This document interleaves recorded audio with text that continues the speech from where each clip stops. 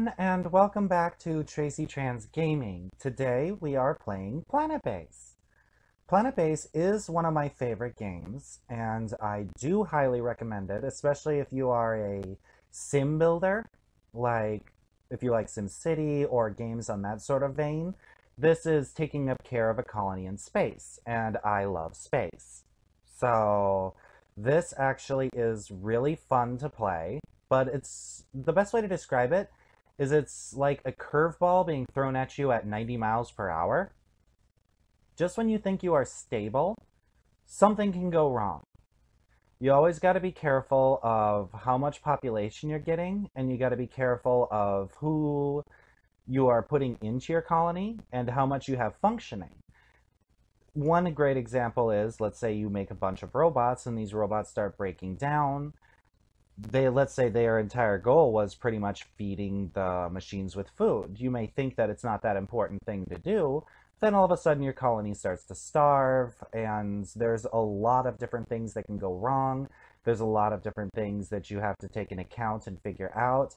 So it's not exactly the hardest game when you figure things out, and it does have a few things that irk me a little bit. But they are developing and putting new things out continuously. One thing that I would like to see is the ability to designate people's jobs and keep them working on those jobs, because I would have all my biologists working on a farm and a trading ship lands. Everybody starts going to the trading ship to drop off supplies, and crops are no longer growing, and your colony goes from excellent status to poor status because things are not being upkept. I believe that's part of the game itself, but still I'd like to see that being a function, being able to tell robots this is what robots can do, this is what people can do. So when you got a mine, you can be able to designate robots and people will get less hurt. Another thing I would like to see added to this game, and my biggest thing that I'd like to see, is designating storage. Having one storage for medicinal and this sort of thing, and being able to tick what can go into a storage and what not can go into it, or having things ticked of what goes into the storage and what can go in other places is something that I would really like to see added to this game. So those are my two primary things that I would like to see added to have a little bit more of control. I'm not looking for individual control because it turns almost impossible. When you get 300, 400 colonists, it becomes a little overbearing. And another thing that was slightly annoying, but it is a game mechanic, I tried 2 other times to make a video about this game. Both times, the terrain was too small to expand. So I believe that I just ran into bad luck. So let's, without any further ado, start a new game and see what happens. I am choosing Class D because it is a great representation of the game. It is also one of the easier planets, so I don't have to run into a ton of problems while trying to show you everything. Hopefully. So, we're going to start with Class D. This means nothing, at least currently. You can spin this around all you want, and the only thing that it does is change your location. I'd like to be able to see it so that zones can exist, and I wouldn't be surprised if they were to add something like that in the future, where you can be able to scan over it and it'll tell you this area is flat, or this area has a lot of hills, or this area has this, or this area has that. But where it sits currently, this really doesn't have any bearing on where things go. So pretty much you just have to shoot and hope that you get a good spot. Now, base D2, this is where you would put your base name in.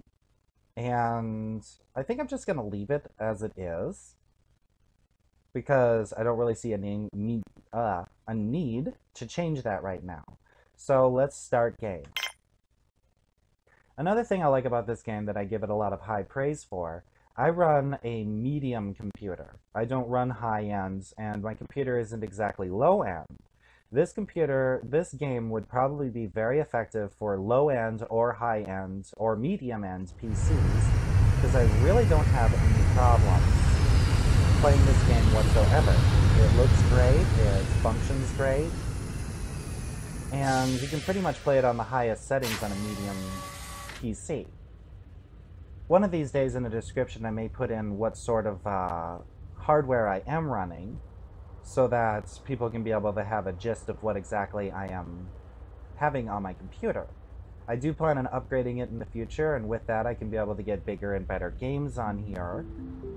But for the moment, this is pretty much what I have to work with. And do I like this, or do I not like this? Okay, this doesn't look too bad. It has some expansion potential. It's not as open as I would like it to be. So what I'm going to do is I'm going to start by rotating my screen like this, and I'm going to have to build way back there. This is going to be a weird one. I like building it so it's a little bit more curved around, because then people can be able to get to things easier. But I guess I have to work with what I have. First things first, I need to start with an airlock. I start with an airlock because I can be able to know where I'm going to put my mine, where I'm going to put my landing pad, and where I'm going to put my other functional pieces. So first I start with an airlock, and then I choose the largest solar panel because I made the mistake of trying to do smaller solar panels and stuff to try to save power. But the problem is you end up using so many repair kits that it's just unreal. One solar panel pretty much is equal to 2 or 3 large small, actually more like 3 small solar panels, and it costs about the same amount. Now, a lot of people prefer to just use a small water generator. I like using a larger one because I try going for larger farms right off the bat. I gotta be very conscious though on how many biologists I have, so I'm not overkilling my biologists by giving them too much work to do. And oxygen, of course. Small oxygen generator to start. And we are going to let them build this. So let's fast forward this. Fast forwarding feature in this game is a must. Without fast forward, you'd be sitting there forever. Okay. And everybody stop moving.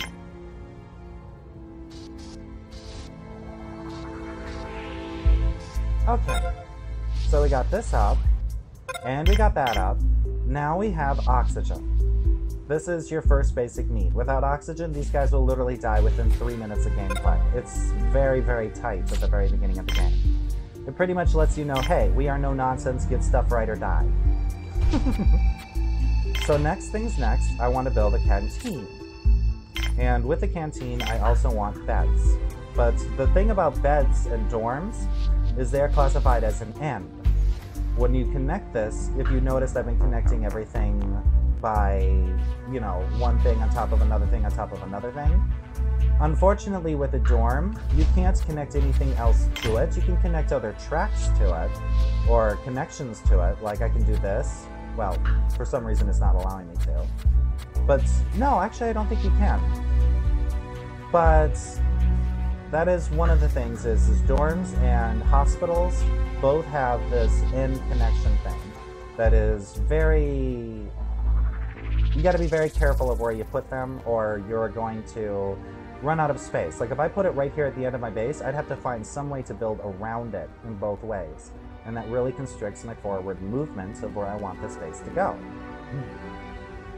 I do apologize, I got a little bit of a sore throat this morning, so I'll probably be clearing my throat a little bit more than usual.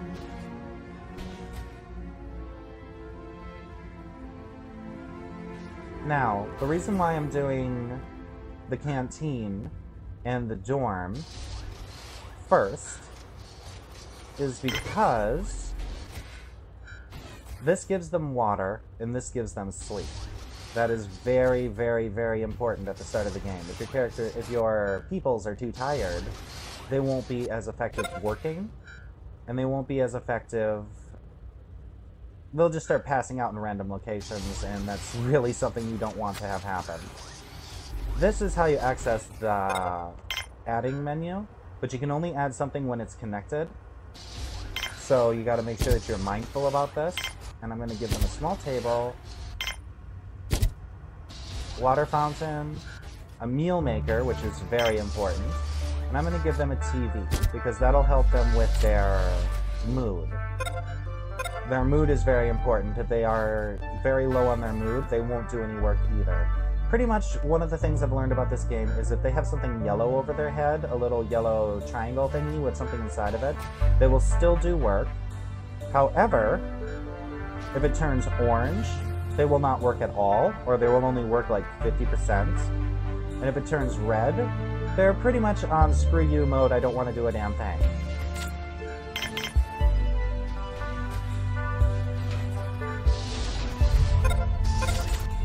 Okay, now, slow down the time.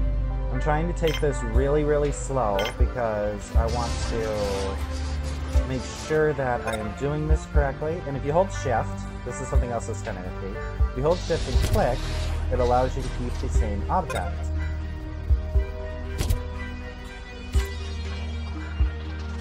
Okay, so there's this. This is the dorms, and this is the cafeteria. Or the canteen, as it's called. Canteen. It's not a cafeteria, it's a canteen, but I'm probably going to call it cafeteria anyway. I have a bad habit of that. Now, the next thing I like to build, which is... not a lot of people do it, but I prefer to do it, just because.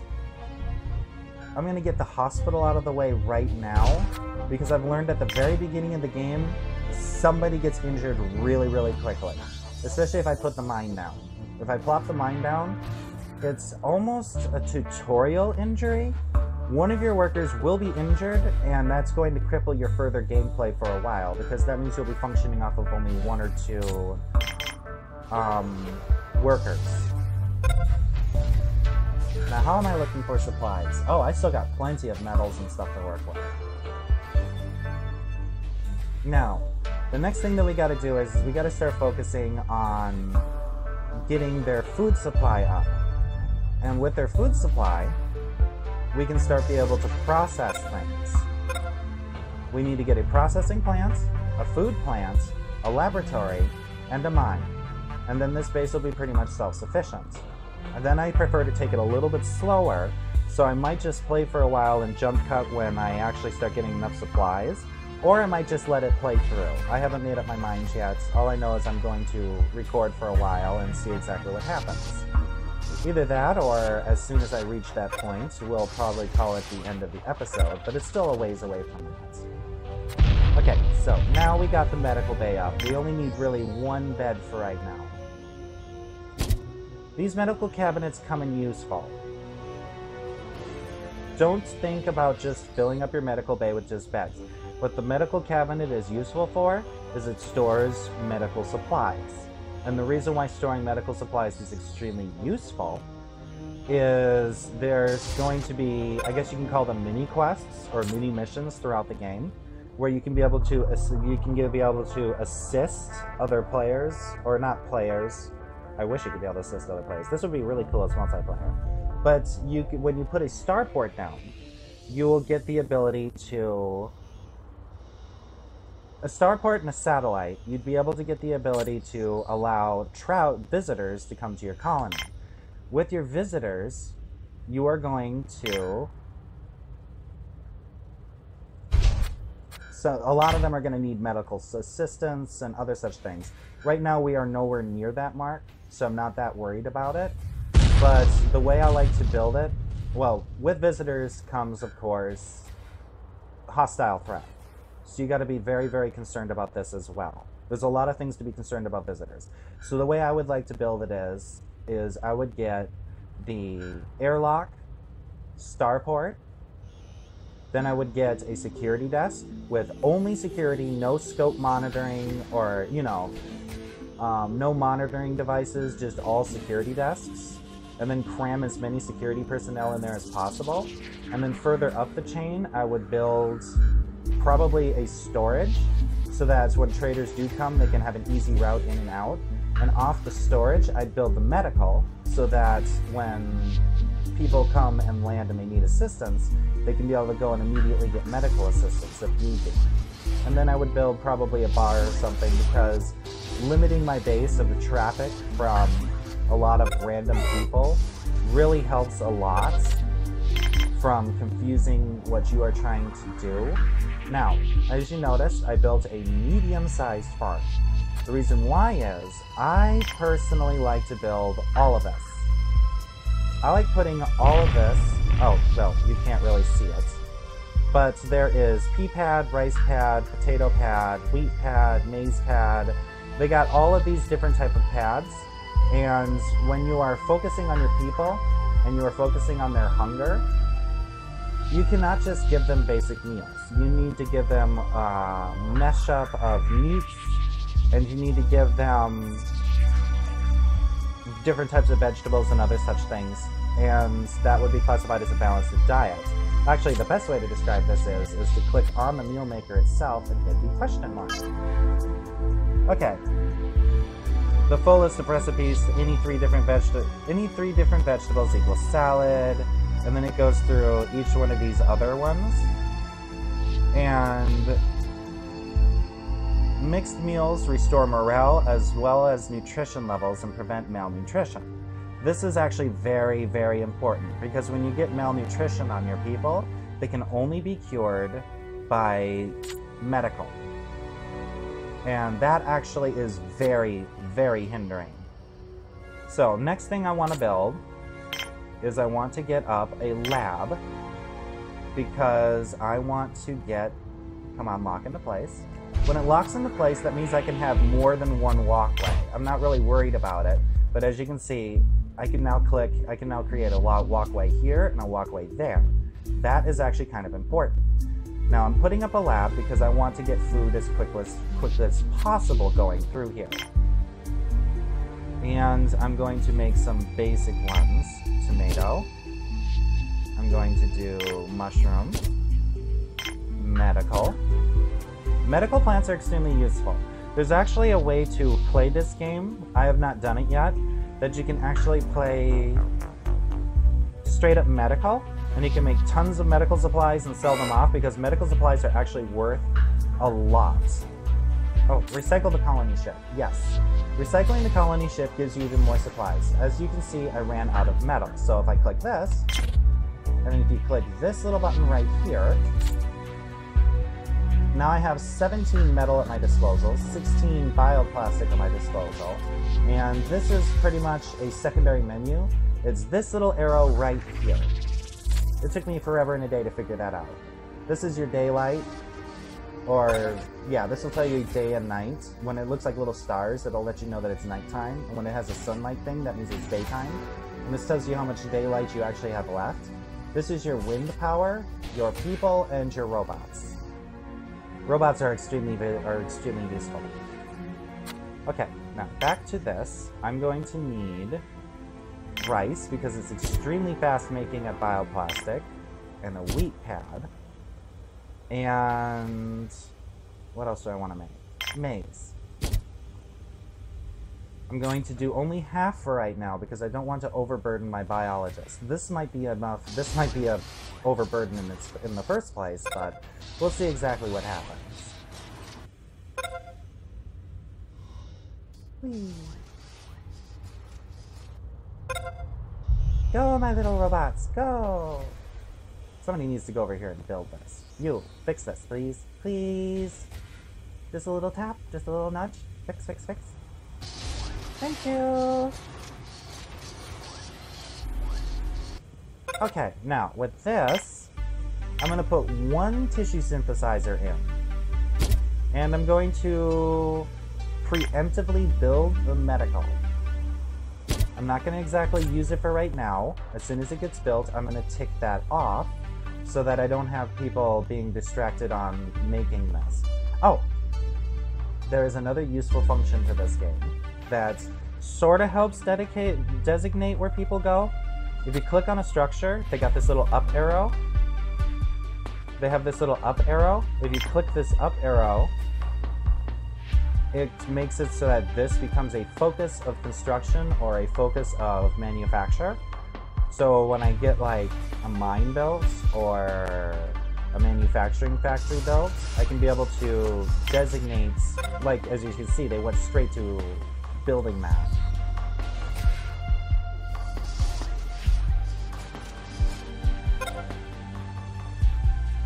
Alright, tissue synthesizer, and I want beef today.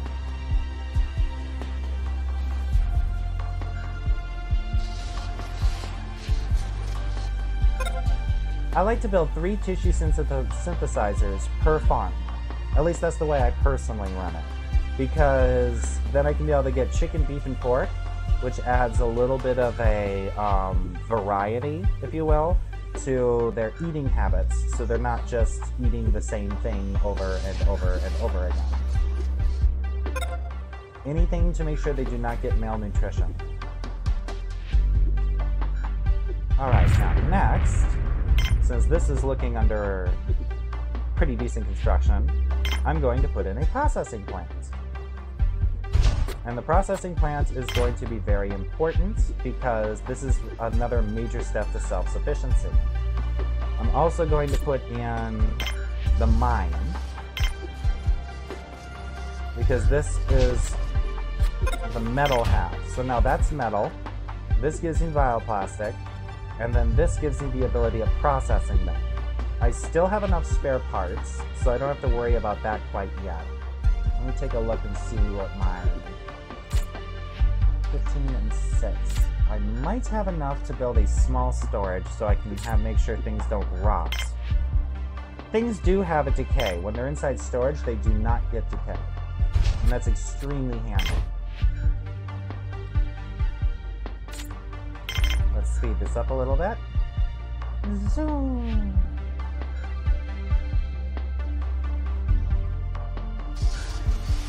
And there's the mine. And because I want people focusing on constructing other things right now and not collecting minerals, I'm going to disable the mine.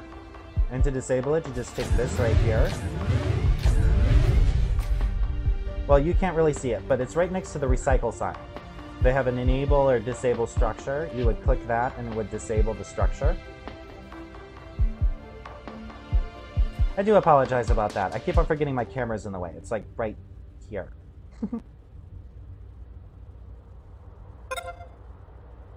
Hint, resources. Yes, I know. Okay. Now I am going to check available resources. Stats. I got 6 available resources still left over. So, with this, I'm going to add a bioplastic maker and 1 metal maker. And this will give me self-sufficiency. These guys really need to focus on this, so I'm going to actually designate that as a focus point. But now, we should start getting the ability of creating food. And we should have the ability to create metals. And spares. Spares are going to be next. I just need to make sure that I have everything else set up first. Let me double check my... Okay, status is excellent. Good. I do not have any spare metal. No spare bioplastics. Which means that I can't build any further. Which means I can't build what I want to build with that. However, I am going to designate that as a must. Now, at the very beginning of the game, what I'll do is I will juggle this. I will turn it up to high, let this fill up, and you'll notice that in front of the mine, you'll get like 1 to 2 stacks of ore. When I start getting all this filled with ore, I'll disable this and I'll let them work on it on the factory instead. Because this is run by workers, and this, until I can get drill bots, is also run by workers. So I need to make sure that both of these structures are balanced with each other. That's another major part of the game, is distributing your labor force and figuring out exactly where you want things to go. So I'm going to let this run a little bit, and we mostly have the basics down. Let's check our people's happiness again. It's all the way maxed. So we can be able to... Yes. We have our dorm.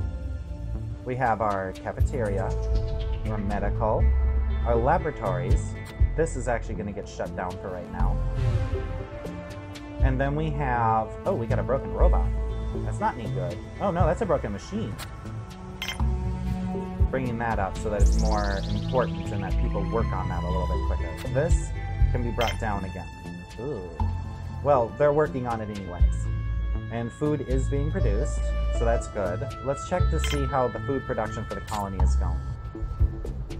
Click on that, and then there's like a charts button. It's F3, but it's also on this list, which you cannot see. It's an arrow pointing up with a chart thingy on the bottom.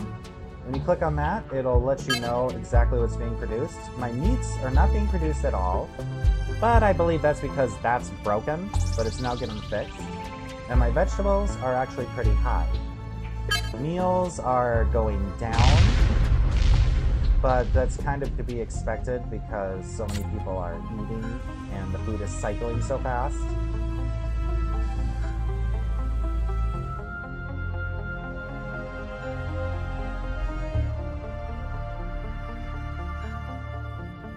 Alright, so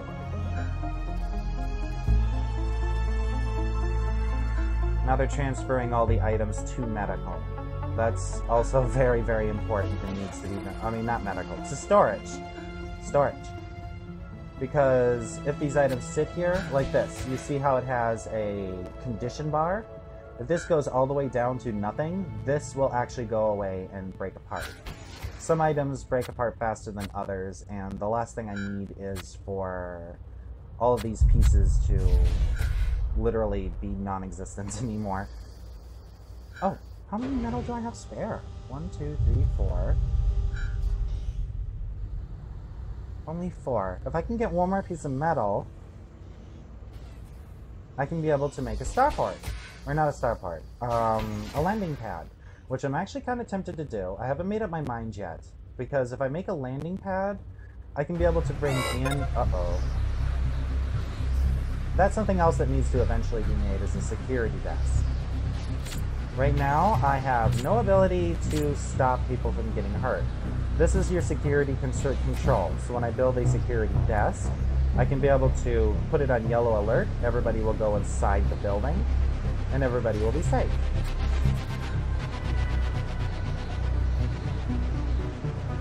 But until then, let's weather out this storm.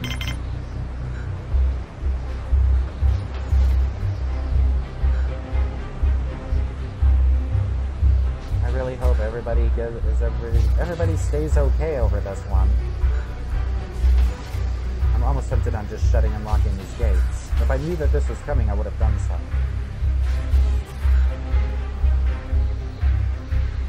Ooh, you're gonna break down. Go, robot, go! Okay. Storm is over. Looks like everything is still decent.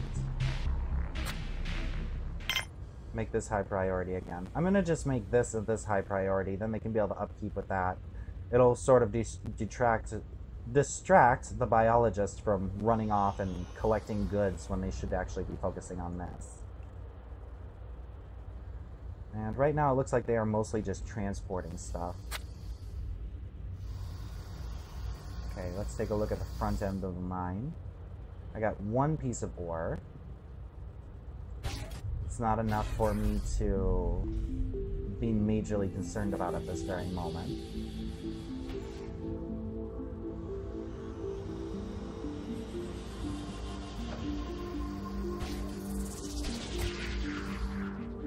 Okay.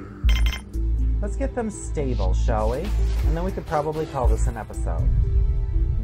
First things first is I want them to pick up all of this and bring it inside. And fill up the storage. Speaking of which, ooh.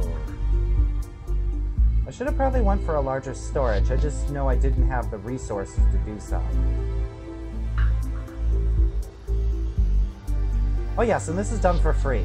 That does not take up spare parts when they fix robots and stuff. So that's actually very, very grateful.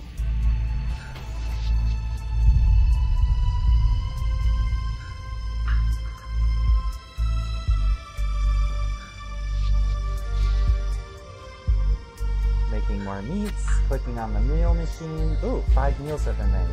Salad, salad, salad, salad. All salads.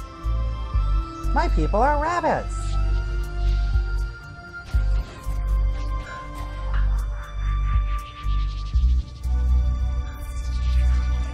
Oh, come on. Somebody fix the mushroom farm. We need mushy room.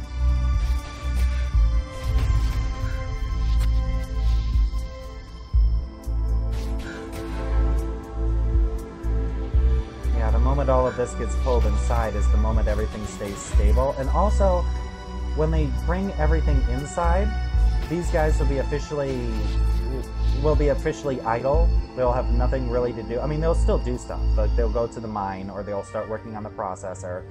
But this is probably one of the more annoying parts of starting out this game, is they are going to naturally move any spare materials from here all the way to here. So it's going to take a while. I mean, I could have built the storage right up here in the front, but you have to worry about the important things first. So I don't really have the ability to put my storage immediately up front like that. Oh yes, and if you remember, I was talking about people attacking your base. That does not actually happen until later. I think it's like after 100 people or 50 people or something like that. So right here at the very beginning of the game, when you've only got 7 people, you don't really have to worry about that too much. So I don't have to worry about building that security desk row and getting everything defended. And it also is mostly when you build the starport too. So it's a cross between the starport and a number of people that you obtain. All right. Why is nobody working on the mushroom? Oh, that's because everybody's busy still carrying stuff inside. And it looks like I'm still containing myself kind of very decently with power. Let's take a look at this. Power grid. Power 32.0. It's eating some, but I'm producing a lot. But I've produced a lot more than what it's devouring. Oxygen is 7 out of 20. I might do more oxygen. With oxygen, there's 2 things to worry about. One, it's oxygen for the number of people that you have, but also your oxygen is for space of the building. Excuse me. So if I have this with the dorm, with this, all stacked on top of each other, that leads to a little bit of a problem, because they start getting stacked on top of each other and more people are going to be in those areas. There's going to be a lack of oxygen. I don't know exactly how the game reads lack of oxygen, if it's a number of people per area or what, but I do know that you will have a massive lack of oxygen and people start suffocating in your own base, even though it states that there's enough oxygen to support everybody. And it's even taking care of the metals well. Well, everybody, I do believe that this was a very successful start to Planetbase. We got everything that is necessary, and we have everything in order. We've got people bringing in stuff. We got people taking out. So, well, everything's coming in, nothing's going out. We got our happiness up to, well, it's good now, but I bet you 10 to 1 it'll go up higher because people are going to be able to start focusing on their daily tasks instead of carrying stuff inside all day long. So we should okay. Alright, good. I'm going to end this episode here. First, I'm going to save the game, save 17. And we will come back to this on part 2. thank you for watching, and I hope that you are enjoying the channel so far, and hope to see you around. Have a good day, and thank you for stopping by.